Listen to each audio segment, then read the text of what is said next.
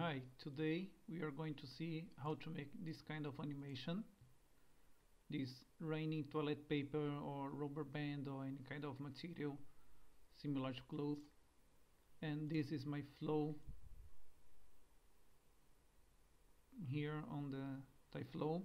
This is the setup that we are going to make. I set up the scene very fast. This is a basically geosphere that I extrude face, then apply open subdiv. This is a plane. You can see my setup here. For this time, for ground collision, I use a deflector. You can go here in helpers and then use a deflector. So I already put a Tyflow, so let's start it. Preset Tyflow, left click. You create an icon. Birth, let's start from 0. Initially let's put only 5. Shape, we remove this guy, add this here, click here, tap rotation. Rotation, we don't want random, we want the first one, 90 degrees. So now looks good. Next step, let's turn it on cloth. We can turn off here, we don't need to see the dots. It's not interacting with our scene. Then we need to put a collision. In collision, we want to collide with our object and the ground. So add selected. And that's the very first step. Let's see what we can do to look better. First, in cloth, we can add shell to surface, so it will create thickness in our shape. In our Tyflow, for those kind of simulations, when things go too fast, it's a good practice to change the frame from 1/2 or 1/4, depending on the complexity and the speed of your particle in the scene. You can go higher, but this will take longer to processing, and then put a half here.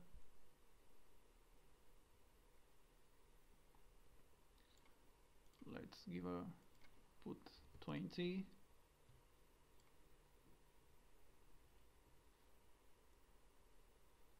But you see that they are falling all straight, and maybe want some variation.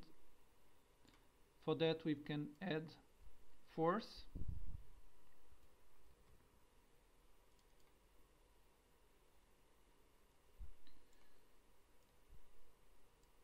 In force we can add here, let's put 1 and see what will happen, and then you can start to like too crazy, right?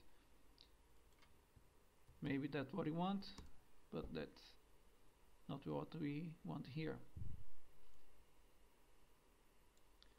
So sorry, no change here, 0.1.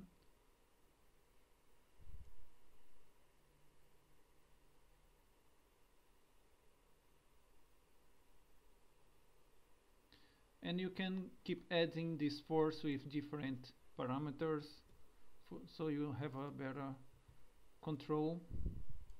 For example, you want the gravity to be stronger or negative, right? So like here's too fast, too strong. So 0 minus 0.2. Let's check how it will look like.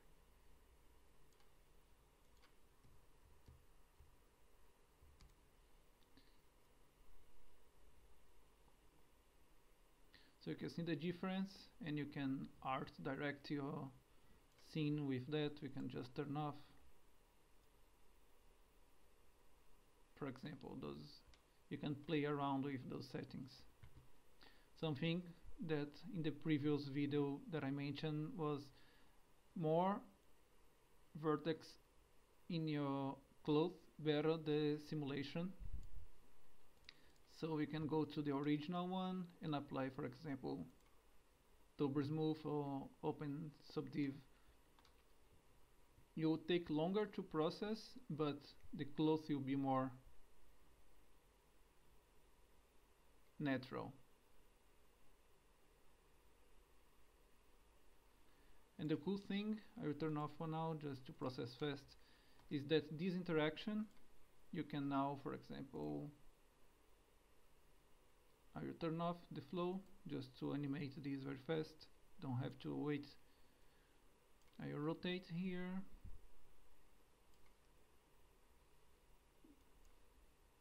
turn on again,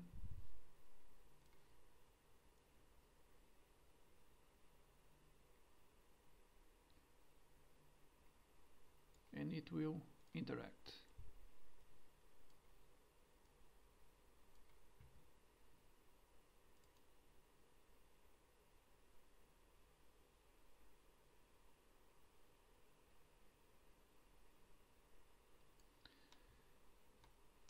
When your scene is too heavy or too long to cache and you just want to play in real time how it looks like, the good practice here is to create a preview, but using not standard preview from reduce to the max, but type preview. That's beautifully done. Thank you, Tyson. And here you can put all kind of settings that previously was not possible, right? So let's preview until 120, for example, just to go fast. 100% from the render settings.